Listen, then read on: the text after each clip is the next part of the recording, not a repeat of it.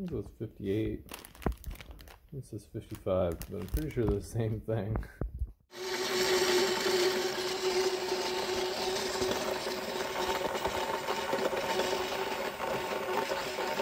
So slow. Sweet, we got a mess, but we got 18 grams out. Good job, Monolith. Alright, so this is how it is, pretty much out of the Monolith. A mess. Alright. We will try this spinny tool.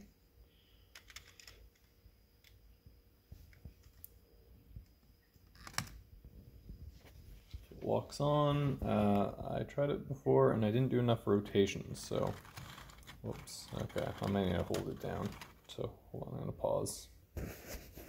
Alright, did a bunch of rotations, a little bit in one way, mostly in the other way. Is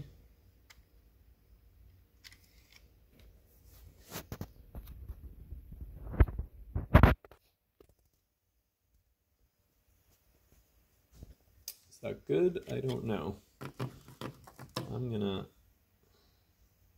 gently encourage everything to stay inside the basket.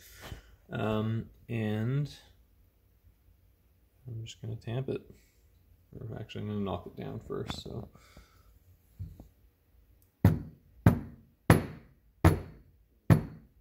see what that looks like.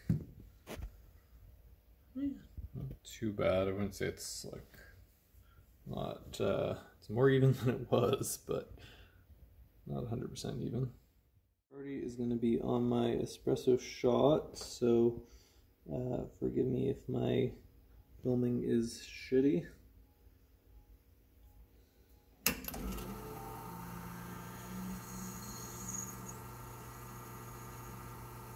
I'm going to stop it at 2.5-ish bars. Yeah.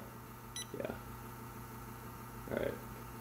You know, I'm going to go for a longer pre-infusion. Looks like it's coming out nice. This is about 2. It's dropping a little, so I'm going to start the flow. This is 8 bars.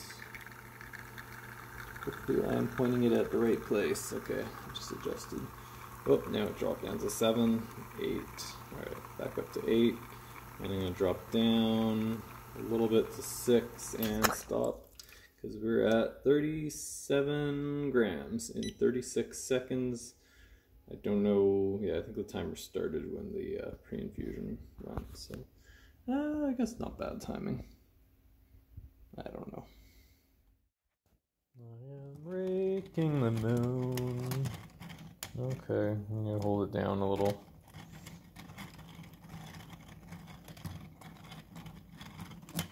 Whoops. Yep. And it looks like shit. Let's do it some more.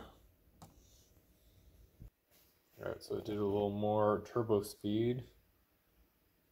Still doesn't look amazing. Let's encourage it all to go in. Give it a tappy tap. And then I'm going to do it one more time. And it's going to look better. This is doing it again, tapping it down. Yeah, it looks okay, but I think I could do better with the manual needle tool. Phone is probably going to die mid-shot, but let's see what we could do.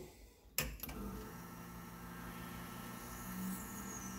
I'm going to do a little bit of pre-infusion. Oh, trying to keep it, okay, it's under 4 bars.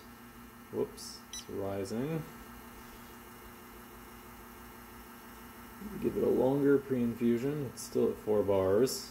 The flow's pretty much cut off. Oh, it's dropping a little as it starts to drip. I'm gonna rise the pressure. Rise. Between 8.5, 9 bars. It's dropping down to 8. Dropping pretty quickly. I'm gonna rise the flow up again to around 8. Oh, it's going a little fast. Let's go down to like 6.5. And then it's done. Oh shit. We got 39? 39-ish in 42 seconds.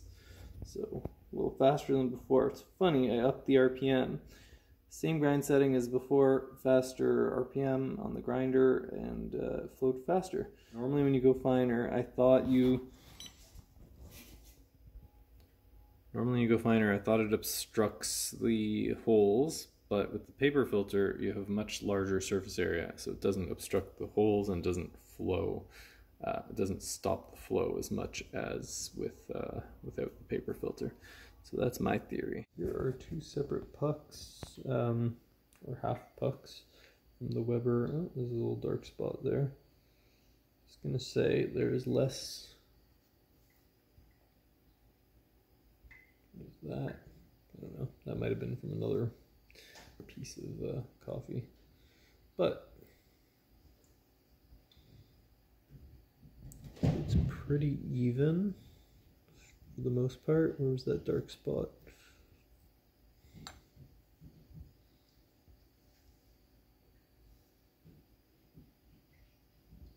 So maybe there's a tiny bit of channeling playing in the mud. Meow.